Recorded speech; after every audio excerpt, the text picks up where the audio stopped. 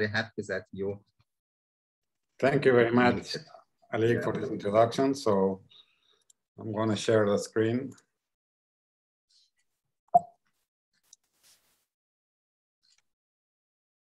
Okay, hope you can see the screen in full mode now. Okay, welcome everybody. Good morning, everyone. In case you're in Europe, as Alex said, my name is Arnau FOLCH, and I am a professor now at the Geosciences Barcelona, which belongs to the Spanish National Research Council. But I also have a double affiliation, so I am also based at the Barcelona Supercomputing Center. Today is about volcanoes, and I'm going to start with this series of 2 talks on the data simulation of volcanic clouds. This is the plan for today. This morning, there is to 45 minutes talk with a break of 10 minutes. And then after lunch or in the afternoon, we're going to have another 2 talks on lava dynamics. I am very sorry, Arno, I should interrupt you, but yesterday I gave this talk because to replacing the Vasily Titov who couldn't make. And today will be Vasily Titov on instead of me, sorry. Okay, sorry, I didn't know because I was in the field until yesterday. So yes, absolutely. Sorry about that. Okay, no problem. Okay, so this is the contents of the 2 talks. I think it's worth to do a first long introduction on volcanic clouds first to see. I guess that some of you will maybe not have a strong background on volcanology and on volcanic clouds. So I think it's worth to spend some time showing what are volcanic clouds and how do we model them and how do we forecast the trajectories and the evolution of volcanic clouds. And also how are the settings of operational models and which is the role that data simulation is playing nowadays on all these setups. We will also see a few slides on the different observation mechanisms that we have for volcanic clouds. In particular, I will focus on satellite devices, let's say, because this is the most used, but we also will see other. I think that this will take me around this 45 minutes, so that's probably part 1 of the 2 talks. And then in the second block, we will go straight to the point and see the different data simulation strategies. And in particular, we will see what the community has developed in the last decade, which are essentially 3 different strategies: data insertion, the inversion of the source term, and then a more, let's say, standard ensemble-based sequential data simulation. And then I will finish with the conclusion. So let's start with this introduction, and I will try to explain you briefly what are volcanic clouds. The first thing we have to know is that volcanic clouds are formed during explosive volcanism, and the explosive volcanism is characterized by the fragmentation of magma. So we have this situation here. Typically during an eruption, we have a deep reservoir or a shallow reservoir, which contains magma. Magma is a silicate melt that has also volatiles dissolved. And an important point is that the solubility of these volatiles in the magma depends on pressure. So in the reservoir, pressures are high and we can, the volatiles are dissolved.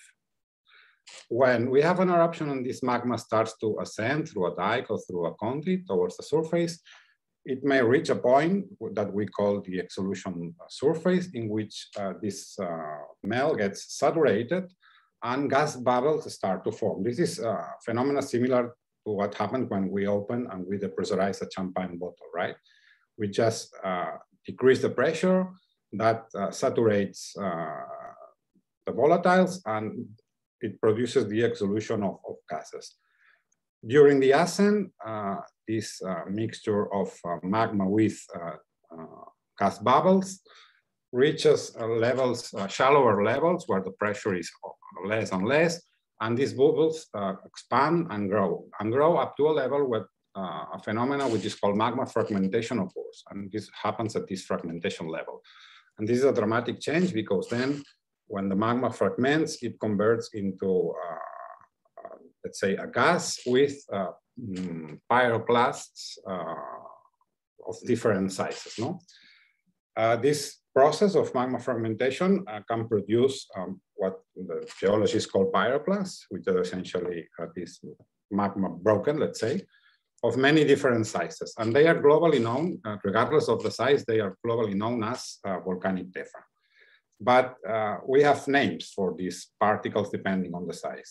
Larger particles are named or are called volcanic bombs, and by definition they are more than 6.4 centimeters, so 64 millimeters in size, in diameter. Then the particles that are larger than 2 millimeters are named as lapilli, and finally the finest component of this resulting from this fragmentation is what we call volcanic ash. And volcanic ash are all the particles that are less than 2 millimeters in size.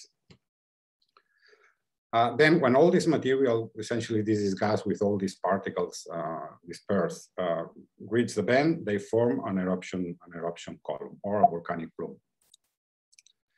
And this is how it looks like.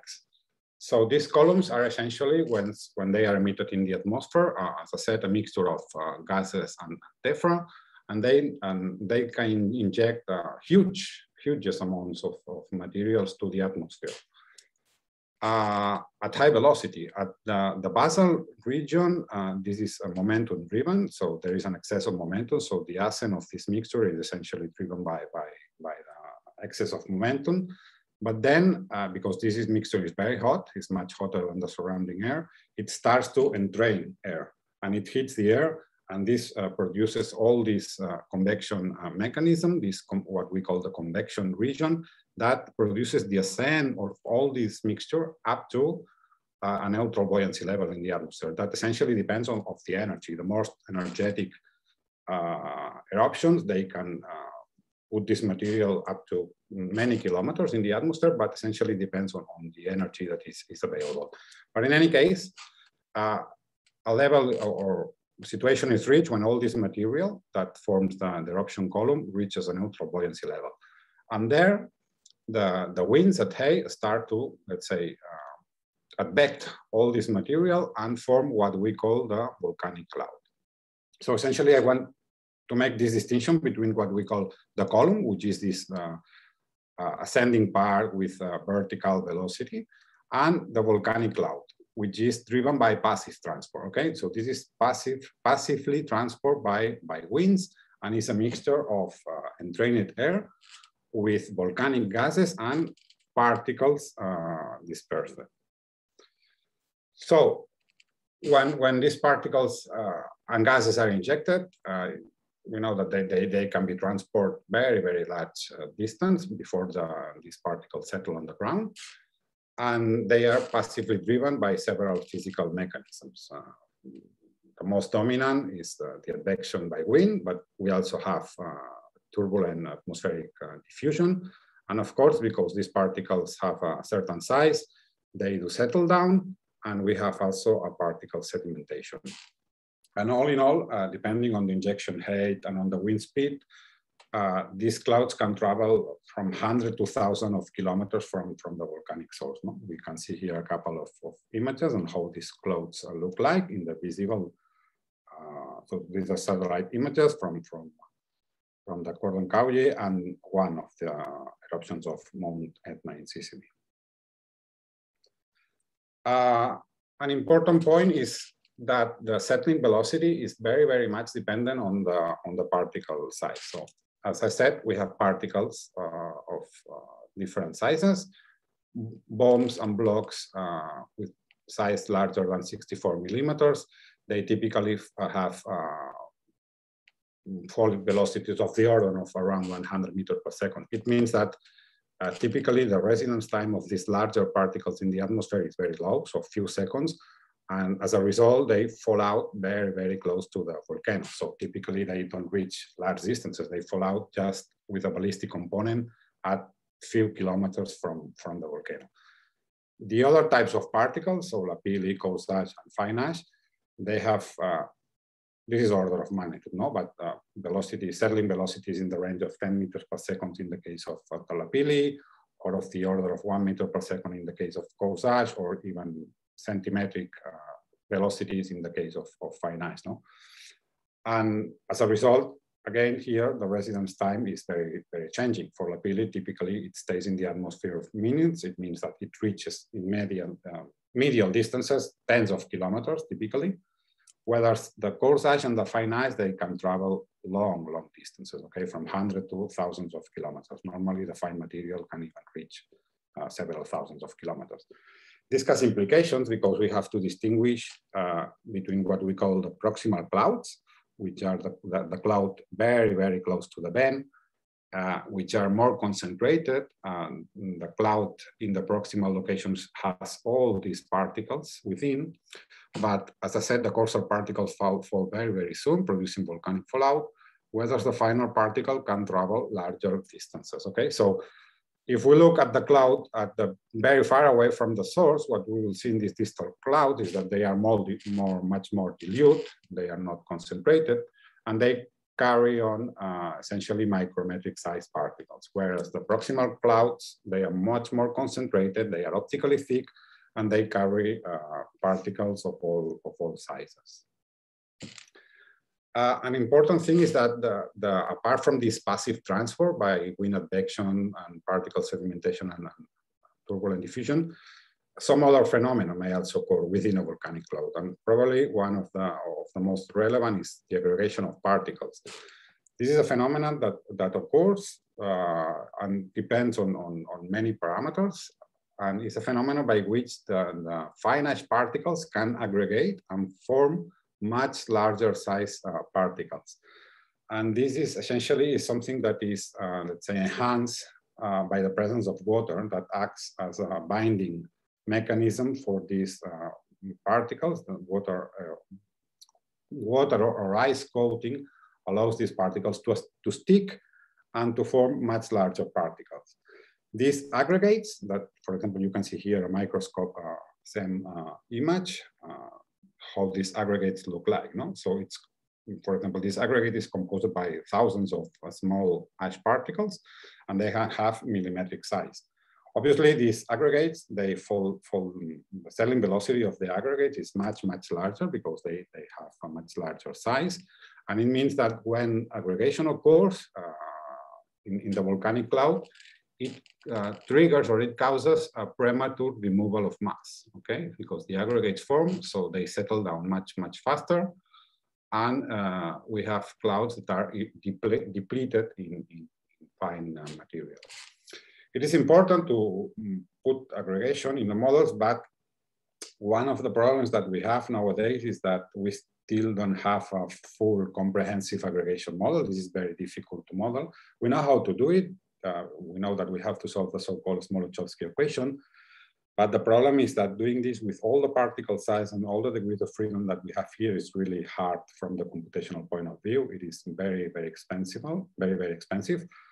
And we have to do some assumptions that in most of the cases work, but in some cases they do not work so well. When we have the fallout of the material, we have a lot of impacts on the ground. No? I just put here some pictures of what happened when all these materials fall down on the ground, and we have impacts on infrastructures. For example, what you see here on the top left is a picture of a town in Argentina close to the Chaitén volcano in Chile.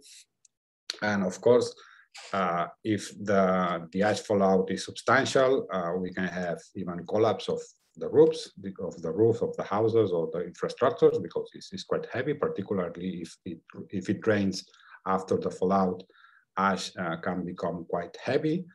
And if you don't clean it, it can cause roof collapse. It produces also the fallout impacts on, of course, on agriculture, on livestock, because ash particles they carry, they are fluor rich, and when the animals eat the grass that has some ash, it can produce fluorosis to the animals, apart from, let's say, abrasion of the tooth and many other irritation of eyes, etc. Of course, it causes also impacts on the transportation network, for example, on the roads. It is very slippery, so you cannot drive if you have to clean the roads, etc. So, but probably the most, let's say, the highest impact is on air navigation, okay? And on air quality as well. So we have a lot of impact on civil aviation. And the main reason for that, there are two reasons. One is that the ash particles, they are very angular and in shape and very abrasive. Again, this is a microscope, electronic microscope image of a typical ash particle. Just for reference, this is 30 micron size. And as you can see, they are far from spherical. They have a lot of holes, pores, and they are very abrasive, no? And you can imagine what happens when we have a cloud with these particles suspended and an airplane that is traveling at, let's say, I don't know, 900 kilometers per hour impacts with these particles, no? It produces a lot of abrasion on many components of the aircraft, on the windscreens, also on the blades of the turbine. It produces erosion, affects the fuselage of the aircrafts, the navigation instruments. If there is also some volcanic gases, for example, sulfur dioxide, it also produces a lot of corrosion on the metallic components of the airplane, etc. But probably apart from that, which is already, all these are problems, we also have the potential engine stall, because when these particles enter the combustion chamber, they can melt and they can form a glass and they can clog the cooling system of the airplane and produce the engine stall. So this is something that we have to avoid. And this one is one of the main reasons by which we do this operational modeling of the clouds, to prevent encounters with aircraft. Apart from that, of course, the fallout also impacts on airports, no? And disrupts the normal operation of airports, because you have to clean the runaways. And this is a procedure that is quite expensive and time consuming. This is the picture that I took in La Palma a few days ago of the cleaning operation of the airport. And you can see the people, they have to, let's say, with machines and manually clean every time that there is fallout, you have to clean it to resume the operations and the normal operations of the airport. No? So this is what volcanic clouds are. Now question is, okay, how do we model that, okay? The objective, as I said, of modeling and forecasting volcanic clouds is to obtain where they are or where they will be in time and space, of the trajectory, and how the concentration within these clouds will evolve with time. And we have many families and many types of models in general, but all of them, important point is all of them have three components. So on one side, we need first a meteorological or anomalical weather prediction model, which essentially tells us the state of the atmosphere in the future. So this is the 4D. We need to know the wind field, some properties of the air, like density, viscosity, temperature, moisture, if we want, for example, to include aggregation, precipitation rate for wet deposition, etc. So we need several meteorological parameters that are furnished by the meteorological models. That can be on several scales. We can have global scale models, but we can also have regional scale models, or even if we want to do very, very high resolution simulations, we might need to use some more local scale meteorological models.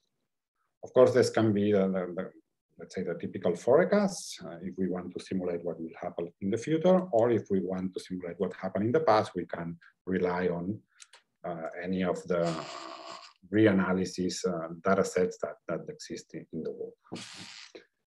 The second component is the dispersal model per se, in which we model how the particles and eventually also the aerosols, so essentially the SO2, are transported, and that include the different physical phenomena that occur during transport. So that's the effect of wind advection, the turbulent diffusion, the particle sedimentation, that, as I said before, is very, very strongly dependent on the size of the particle. So we need to parameterize how, which is the settling velocity of these particles, depending on the properties of the particles, on the shape, on the size, on the density, etc.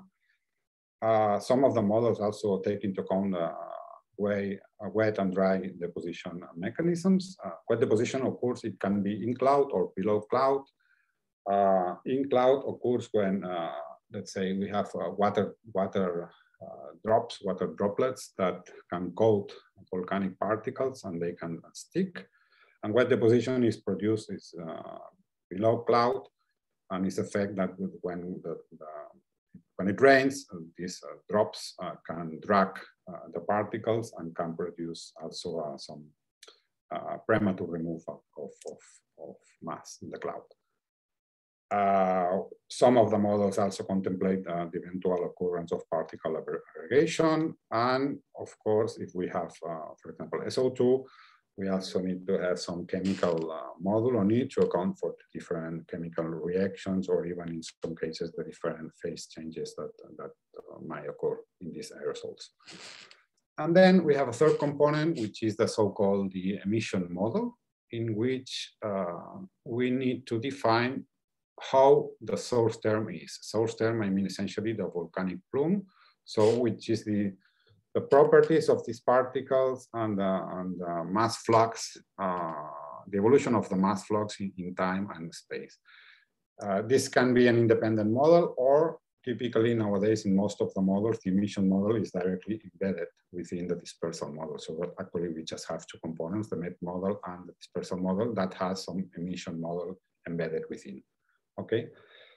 The important point is that this emission model is characterized by what we call the eruption source parameters. We will see this in the next slides. Of course, we have uncertainties in all the components. So we have uncertainties in maybe in the meteorological forecast. We have uncertainties in the dispersal model that, for example, might come from the different physical parameterizations that we have. That some of them are not perfect. Some of them rely on some.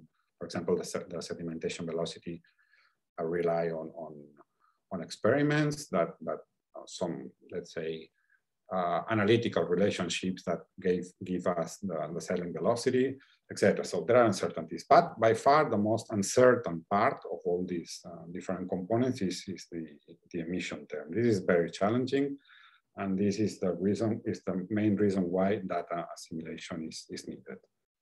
So what are these eruption source parameters that we have in the emission model? So first we have the emission term. So we have to give this model essentially the start and the end time of each of the eruptive phases. So when the eruption starts, when it ends, or if the conditions of the eruption are far from steady, then they vary with time, we need to give a time series. And we distinguish typically different eruptive phases. So we have to know the starting and the end time of each. And the most important one is at which height do we put this material, at which atmospheric level do we inject all this material. So this is what the injection height of the eruption column height, okay?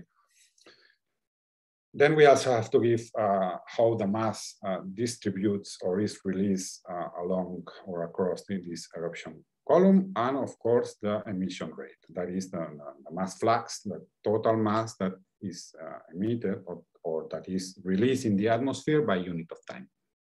If we look at the level of uncertainty, we might see that, okay, you can say that the starting and the end times and the cloud height, I just put it in green because they are often, I said not always, but are often observable even by visual observation. And the vertical distribution of mass, we more or less know how it distributes, but how it distributes in vertical based on what we know from past events. So I would say that these have a moderate level of uncertainty.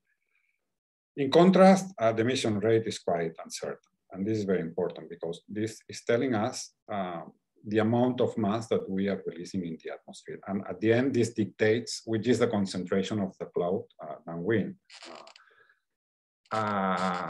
All these models are based on the mass conservation equation, and with the exception of some terms or some phenomena like weight deposition or aggregation, most of the processes are linear. And it means that if we double the mass flow rate, we double the concentration downwind. If we do an error of 100% here, we do an error of 100% in the estimation of the concentration that we, more or less. I'm now assuming that everything is linear. This emission rate, we know also that it depends essentially, or very importantly, depends heavily on the column height, but it's very, very difficult to quantify in real time. And this is the main source of uncertainty of volcanic cloud forecast. On the other hand, apart from characterizing the emission term, we also need to characterize the properties of the particles that we are injecting in the atmosphere, that we are emitting. And that includes the particle size distribution, the density, and the shape factor, okay? So the message is that at the time of forecasting, we will have always aleatoric and epistemic uncertainties. One important thing is that this emission rate is proportional to the fourth power of the injection height, of the column height. And this has implications. First of all, on the model errors, because even if we do small errors in the determination of the column height, these amplify and translate in large errors in the concentration, okay? And not only, and we will see in the second part of this talk how this is important for data simulation, because the distribution of the errors is not Gaussian anymore, and this will have implications. Just by now, just remember this. Okay, so there are several or many models, I would say, that are operational in different parts of the world. Some of them are Eulerian, some models are Lagrangian. These models are used by the so-called volcanic ice advisory centers and other institutions at national level to forecast volcanic clouds whenever an eruption occurs in some part of the world. And what typically, I would say before the eruption of the Eyjafjallajökull in Iceland in 2010, these forecasts were more qualitative in the sense that they were just interested in saying if there is ice, no ice, because the mandatory regulation at that time was just to delineate zones in which there is some ice, but the models didn't have to tell us how much ice, just yes or not, okay? This paradigm was very much criticized in 2010 because of all the disruption that this eruption produced in the European airspace. And new guidelines were adopted based more on a quantitative criteria on concentration threshold. And for example, 3 levels were defined in Europe at the time based on the concentration values of 0.22 and 4 milligrams per cubic meter. And this has important implications for operational systems, because if you have to deliver a forecast with quantitative values, then we need to estimate with much better precision the emission term. And this is the main weakness that we had at that time. No? So the question that the scientific community posed at that time in 2010 is, how can we constrain the source parameters and the related uncertainties? And several strategies have been developed since then. The first one is based on, or I would say based on the use of ensemble runs. So, okay, we have something that is uncertain. Take, for example, the eruption height. So we do an ensemble of simulations exploring all the possible parameter space. And then with that, we can do 2 things. We can do a deterministic forecast as we did before, but for example, taking the ensemble mean, the ensemble median, or any combination of the ensemble members. But the advantage is that now we have uncertainty quantification metrics, because for example, based on ensemble spread, we can have an idea about the uncertainty of the forecast. But when we have these ensemble-based runs, we can also have probabilistic forecasts, for example, by counting how many members verify a certain condition. For example, I don't know, concentration value, or the detection threshold, or etc. This, let's say, has been one family of modeling strategies. The other one is data simulation, either considering in situ monitoring to quantify the source term, but this is quite difficult. This essentially means putting the instrumentation at the volcano to quantify the source term in situ. This in many cases is not feasible, because we have more than 1,000 active volcanoes worldwide. Some of them are very remote, in remote places. Logistically, it's very difficult to have all of them well monitored. So it's more practical to rely on distal cloud observations, or observations that are done away from the volcano, okay? And then we can also have, of course, a combination of ensemble-based run and data simulation, as we will see later on. So let's spend a few slides now on the observation of volcanic clouds. Actually, we can see volcanic clouds using many different instrumentations. For example, satellite-based sensor. We can have passive monitoring or active monitoring, for example, using LiDARs on board of satellites. But we also can see observe volcanic clouds from ground-based instrumentation networks. For example, what you see here on the right is an image of the European EarlyNet network of LiDARs.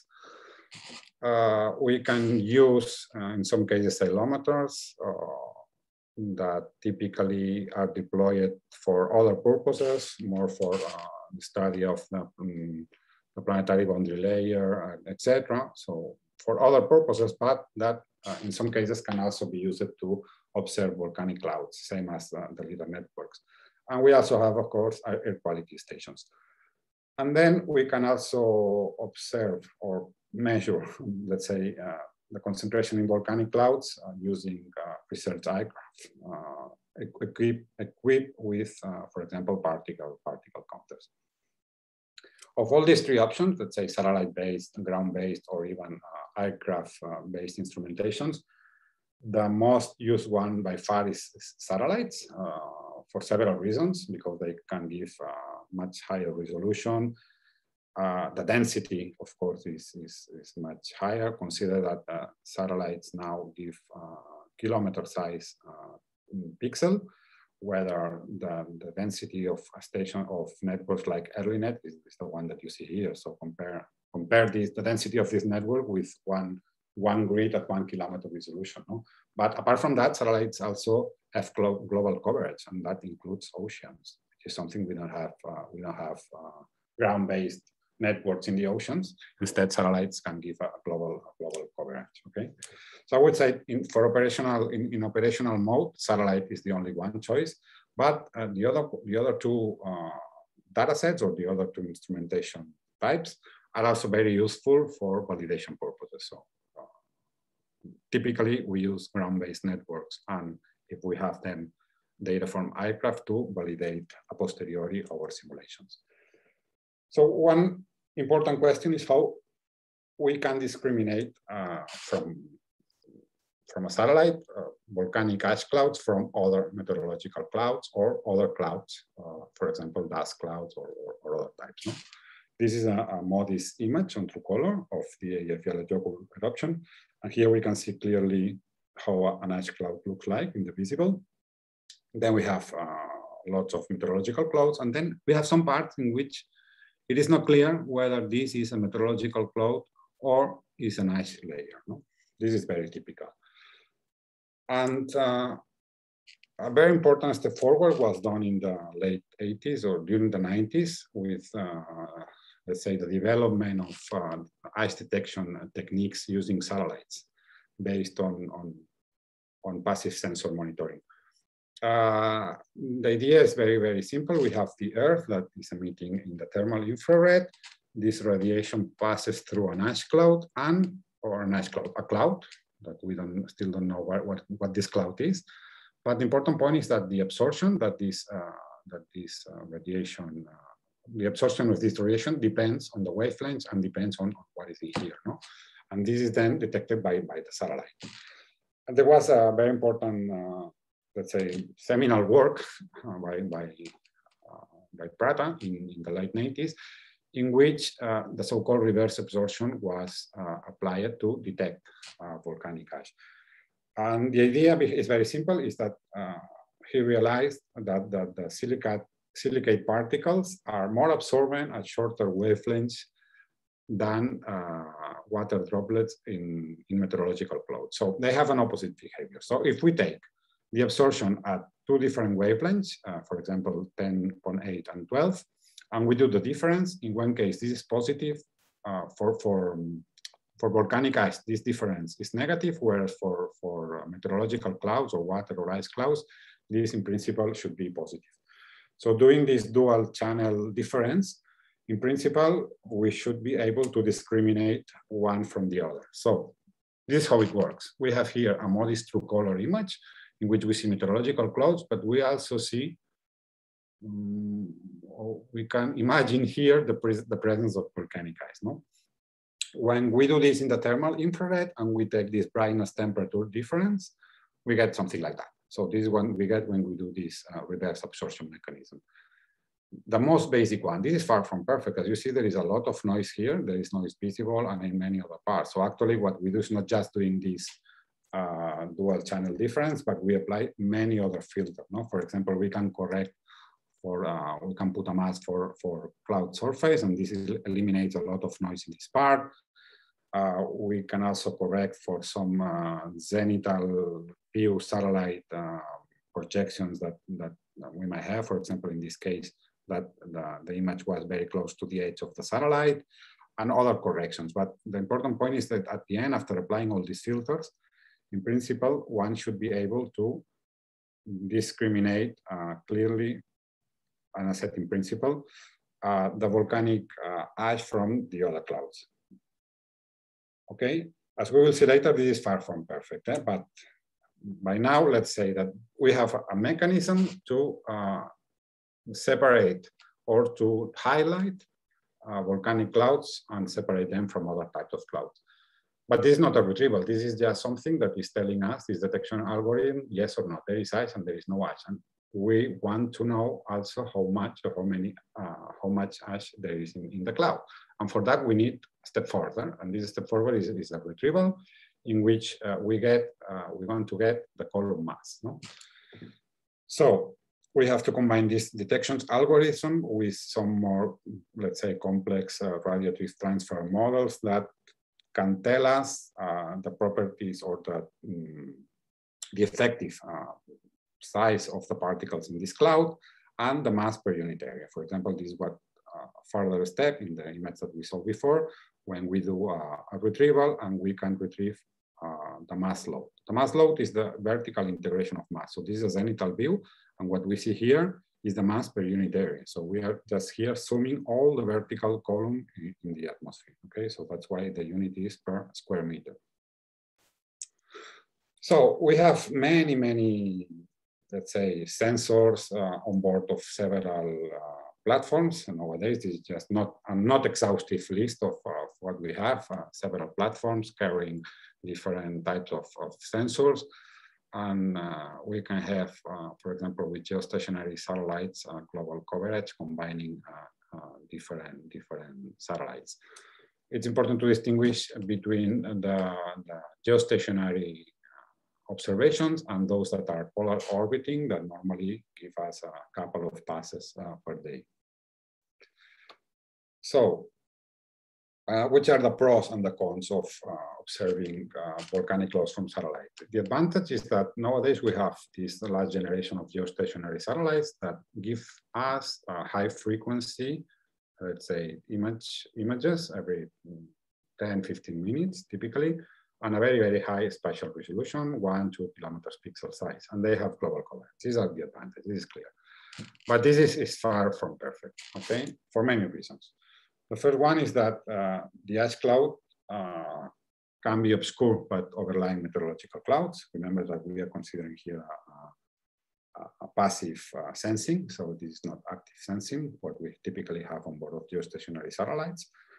And these absorption signals can be masked by the presence of ice. For example, if ash particles are coated by ice, maybe they can be hidden and we can have we cannot detect them. So we see areas of the cloud that are undetected by the satellites. No?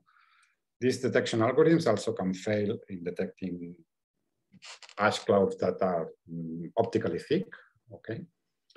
And then another just thing which I want to draw your attention is that even if everything goes very well, we always have with the satellites a 2D view. It's a zenithal view. So we don't have any, with the passive sensors, we don't have any vertically resolved information of the cloud. So we don't know the cloud thickness and we don't know the concentration. It means that if we use this type of observations, we need to do some additional assumptions, for example, about the thickness of the cloud to infer the concentration, for example.